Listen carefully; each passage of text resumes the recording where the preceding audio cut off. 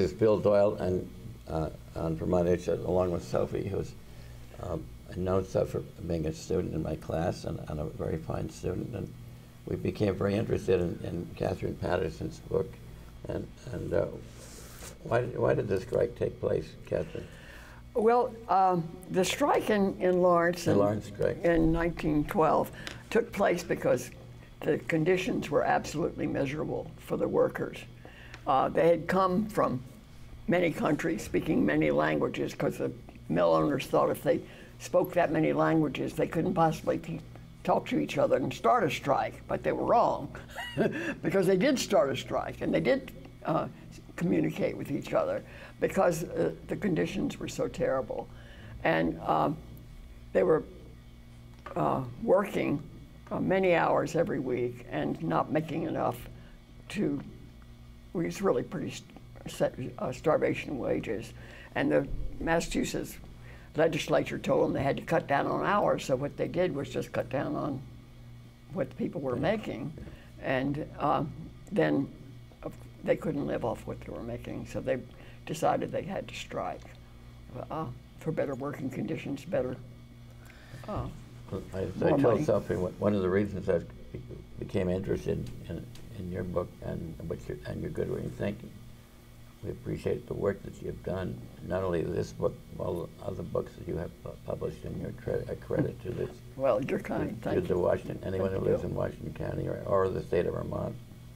But I became interested because my senior thesis at college was the Anthracite Coal Strike of 1902.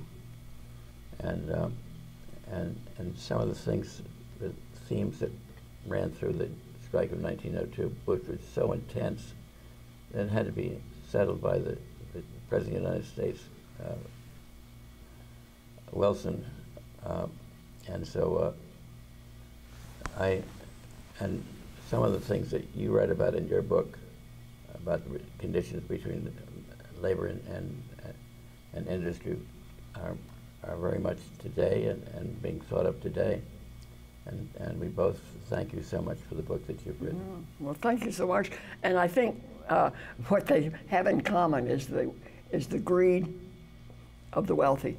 You know, you'd think they had plenty, that they could spare some to pay their workers proper wages, but no. They needed more, and their greed was what defeated them. Really. You have some great examples of that in your book. One of them is the discussion of Rosa, the lead character, talking to her teacher. Mm-hmm. And her teacher says, oh, well, you know, the boss thinks his workers are good people and he's going to try and support them. And she says, well, Mama makes $35 a month and 25 cents, and he charges $30 for the rent. So, I mean, you know, you're making $5 to raise 4 kids. You're living in a single flat with another family, and nobody's got bread, and you describe it so beautifully. It's really touching in this book about, you know, when the children arrive in Barrie, the gentleman who meets them at the train station says, well, where are the children's bags? And the woman says, oh, they have what they have on. And the gentleman from Barrie says, oh wow. They don't even have jackets. Their shoes aren't going to work here. They don't have socks. And it was beautiful, too, that in the story there was a Jake or Jack, the boy lead. He has worked in the mills as a 14-year-old boy, maybe, mm-hmm. and he's never had a pair of socks, wool socks. Mm-hmm. And so when he comes to Barrie, he gets this pair of wool socks. And I think that's very, you know, explanatory of a lot of the experience of young American workers these days. And I think this book is totally relevant in that, because these old Italians had this incredible wisdom about the heart and the beauty of humanity being stronger than the force of capitalism.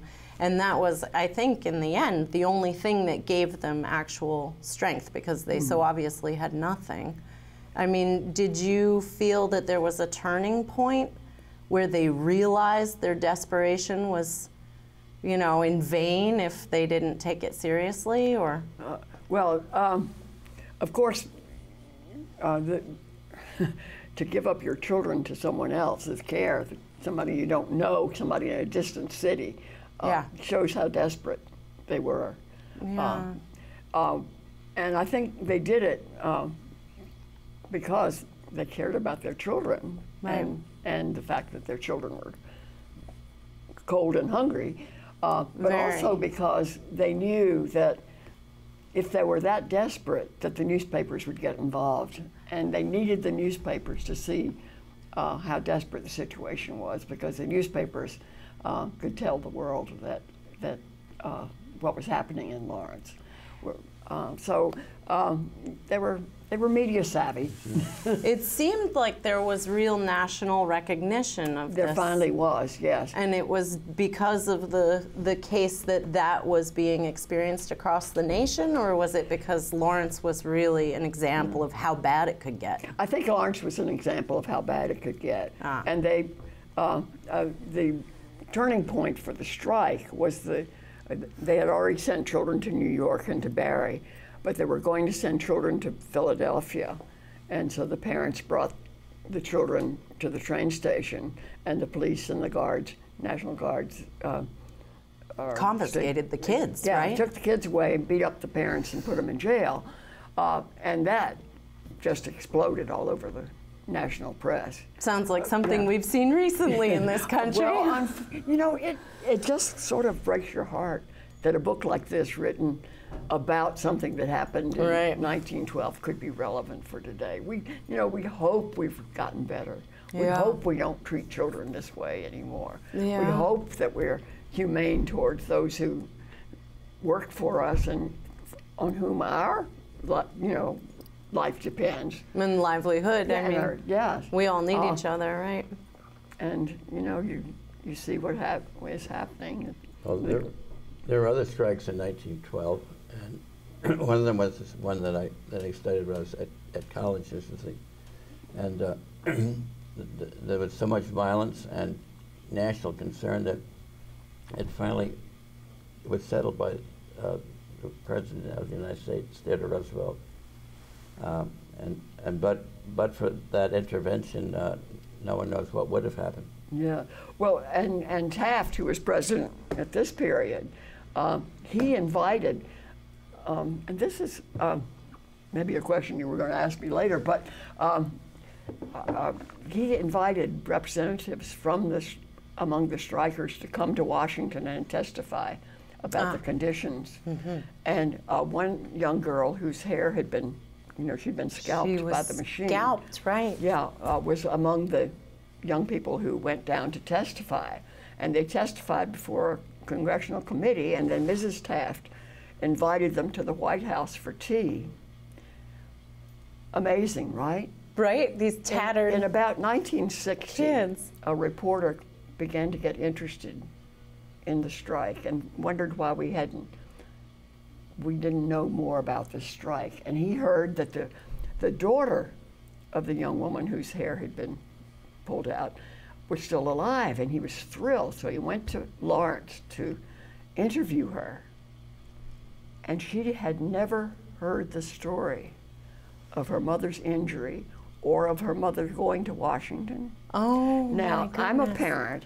I cannot imagine that if I'd been scalped by a machine and had been taken to Washington to testify before Congress and to have tea at the White House, I cannot imagine that my children would not know that story. Or but heard when it the reporter told her the story, she said, "Oh, my mother always wanted me to comb my hair over the bald spot, but she never told me why there was a bald spot on her head." Oh. So, the fact that after the strike, which was one of the most successful strikes, if not the most successful strike, they got everything they asked for. It lasted for months, right? And, yeah. It 4 started, months? Yeah. Yes, almost. Between 3 and 4 months. And the dead of winter, of course. Yeah. It was over on in March. In March. And then towards the end of March. Ugh. So, and it started, what, before Christmas, I think. Mm-hmm. But even though it was successful, they got everything they asked for. They should have asked for more, but they got everything they asked for.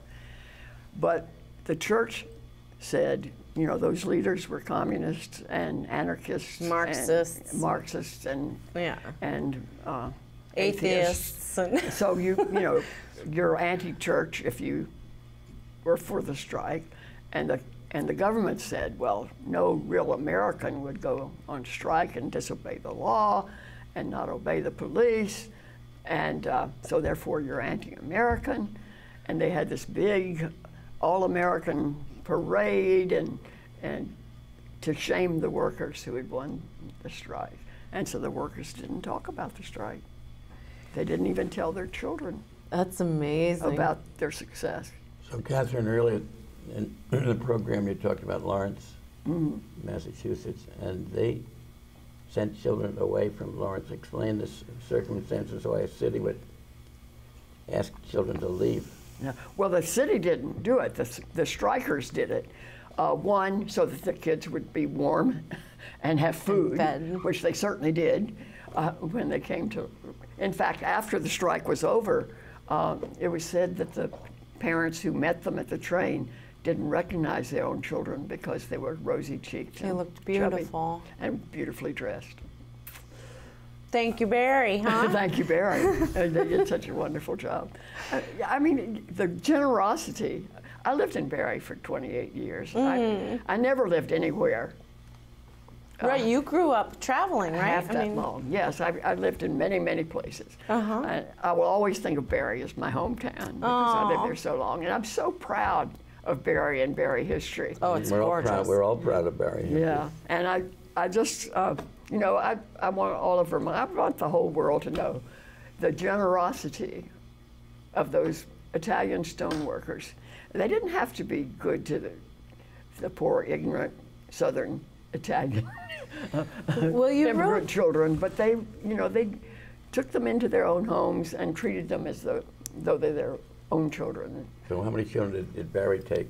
35. And did any of those 35 stay? No, none of the 35 stood. In my book, which is fiction, Senator Doyle, in my book, there's a boy who stays. And I wanted somebody to stay in Barry. I mean, that's, as a writer and as a person who loves Barry, I wanted one of those children to be able to live out their lives in Barry. So I had to invent a child that nobody would miss if he didn't go home. Now, those actual 35 children were going back to loving homes. Right. And they would certainly have been missed if they hadn't shown up. Yeah. So I had to invent somebody who stole away on the train so nobody knew he was there, who kept himself out of sight of people who were counting heads, and who somehow would remain in Barry and belong to Barry after the strike was over. That was just my privilege as the writer of a work of fiction. So how was the strike finally settled? The strike was finally settled because the owners were brought to the table. And I mean, they weren't making any money when those mills were closed. How does that line go? The sound of silence, right? They will understand the sound of silence. I love that. When there's no whirring in the mills. Yeah. And there's no change in their pockets. And there's no change in their pockets, then they will be brought to. And I think they thought, you know, it's dead of winter. These people aren't going to last. Yeah. And they did last. And partly they lasted because of the generosity of workers. From were sending soup. They were sending food. I have a list of the articles in the Barry newspaper. They're having all these activities at the Socialist Labor Hall to earn money to send to the striking the families, workers in sure. So, you know, there was a cooperation all around New England among other workers to help the workers. So what was happening in the mills, at the mills where people worked? the working conditions and so on? I'm sorry? Could you say anything about the working conditions? Yes. Go ahead. Oh, they were pretty awful. I mean, you know, there was not much safety. They weren't worried about the safety of the workers. Workers got killed. Right, you had the Workers got example scalped. of a fire breaking out in the woolen mill. Yes. And the main lead character's father was killed in that fire and left a single mother with 4 children. Yeah, and there wasn't any compensation. Right, insurance policies or... We have done better about compensating people for deaths at work or injuries at work. That's one thing we've done better at, because in those days you get killed, your husband gets killed in the mill. That's it. That's it. Right. Nobody's going to go it was sue for damages. Similar in Barrie, right? A lot of, I mean, the life expectancy was like 40 years old at that time in 1912 or 1918. No, well, you know. and of course the stone workers. Right, they all got silicosis. But died young. Yeah, I loved your tribute too to the carvers. I, enjoy the stone a lot, and just even the closing line of your book is so beautiful about, well, I'll read it because it really is. The English, oh no, that's the historical note. I should have marked it. And Jake Beale began to run, even though his new boots sometimes slipped on the icy cobbles. He did not stumble. How strange, how wonderful it seemed to be running not away from petty crime or deadly fear, but toward a new life where bread was never wanting and roses grew on stone, in stone. And roses grew in stone. And I thought that was really beautiful because that was, the whole beauty of their message of the humanitarian aspect of workers and their need for bread and their need for warmth and their need for wool socks. And, it's been an issue for the labor movement always to be seen as human. Yeah. And to have those parts of our, experience really recognized beyond, okay, well, the boss can afford 5 cars and whatever about the rest of us, Yes, yes. So I really appreciated your writing about Barrie, too, because I think it was important to recognize that individuals in Barrie had taken the opportunity, coming to a new country, learning new skills, participating in a new economy, and actually owning small businesses themselves. Yes. And so this was a major step that a lot of Americans in more industrialized areas like Lawrence, I suspect, didn't understand they had the right to participate in. So that was beautiful. Yeah, you really blended things so well in this book. I am thrilled that you wrote it. Thank you. Who took the lead in settling the strike? Well, the Wobblies, the workers. The workers had come in and helped organize these disparate languages and nationalities and religions and everything that the workers represented, and helped them plead for what they wanted. There was a local man who had actually started the strike, but he knew that he didn't have the skills to organize it in a way that it would be lasting and it would really make a difference. And he was arrested early on, right? Yeah. And so, the 3 leaders of the strike were arrested for the death of the woman that had been killed by and that one was of the National Guards. in the first week, right? Yeah, Something like pretty that. early on. But they kept sending messages from jail, telling people what to do. And one thing that's kind of wonderful is the singing. Oh, well, yes. And of course, this was very much of the women, because many of the workers, of course, were women. Interesting, in the pictures of the strike, you don't see so many women. You see the men. Oh, interesting. but more of the workers were women. So I don't know why, you know, maybe men always get the attention, I don't know. But anyhow, Yeah. they sang, and somebody said, I don't know whether it was Helen Gurley Flynn or who it was, said, you can't defeat a movement, a singing movement. Right. And I think about that in the civil rights movement. My husband was in jail during the civil rights movement, and he said they crowded them all into this big cell, and there was not room to lie down or even sit up. So they just sang all night. And he said it ran the jailers crazy. They would come and beat on the bars and tell them to shut up. And they would just sing and sing. And you know, there is something rather wonderful about people who are singing. Was it Estonia that separated from Russia through the singing revolution?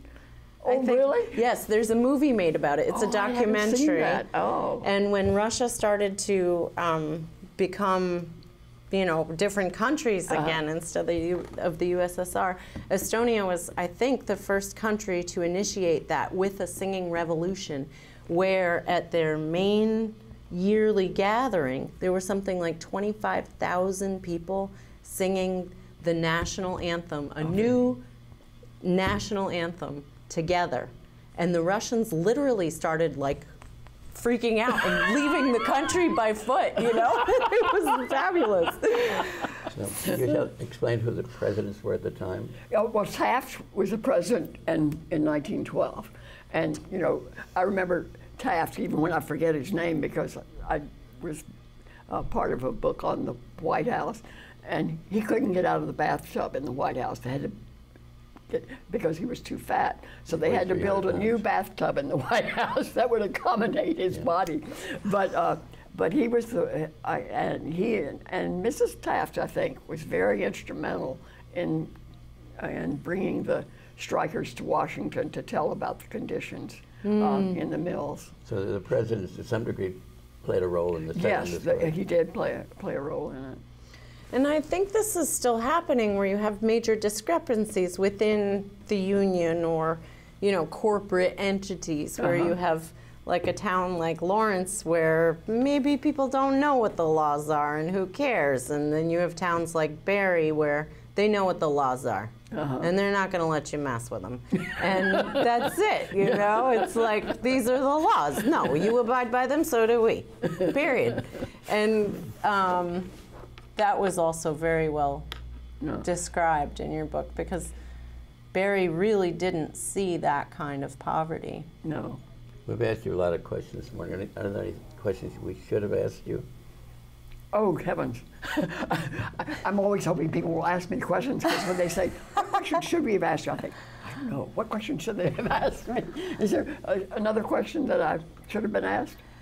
Well, I don't know. Was there, I guess this, here it says, what was the outcome of the strike? Yeah, what happened after the strike? That's what I was saying, that they were made ashamed of what they accomplished. And do you have an example or two, maybe, where of the people were... The girl who didn't know that her mother... Oh, right. That was a perfect example, sure. And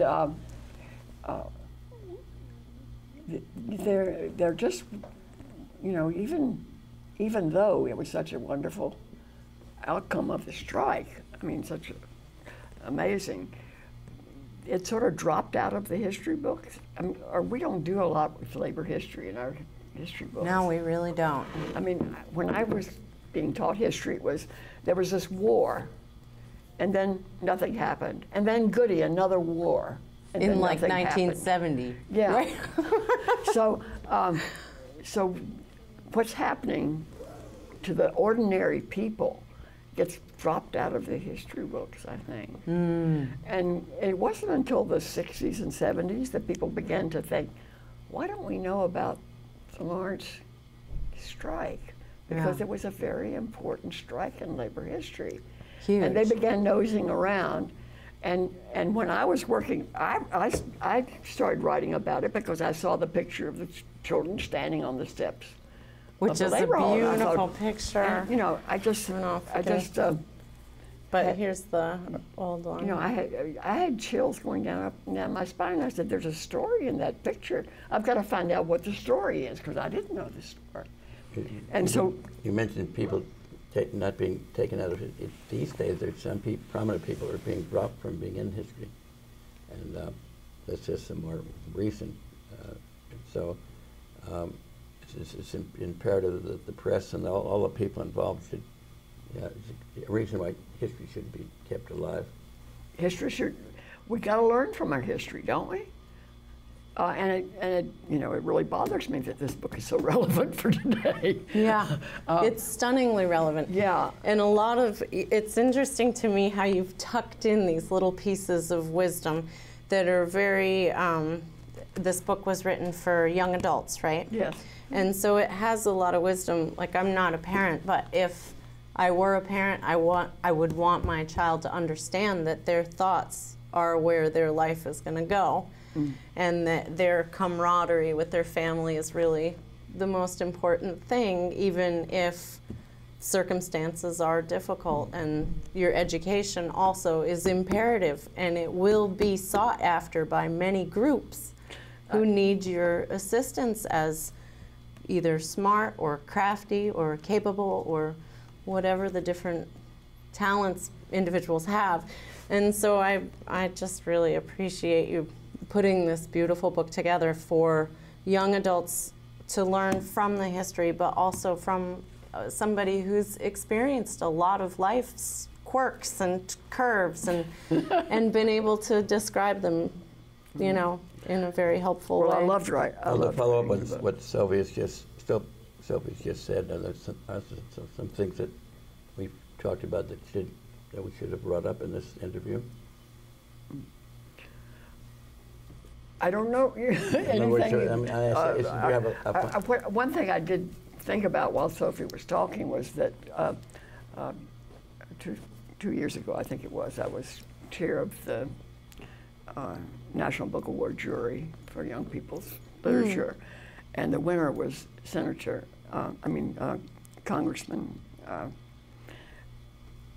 who went through the civil rights movement, and he got up there with his acceptance, and he said, "Do you know what it means to me to win this award? I was a sharecropper's son, and I went to the local library, and they said it's for whites only. You can't come into the library. But my teacher told me that books were important, and so I read everything I could. Right. And here's a man who's changed the face of the demographic of writing. He's changed the course of our country in many ways. Oh, Sophie, I should thank you for writing such a beautiful book. Oh, well, thank you for appreciating my book. I really, really am honored, because you're a historian.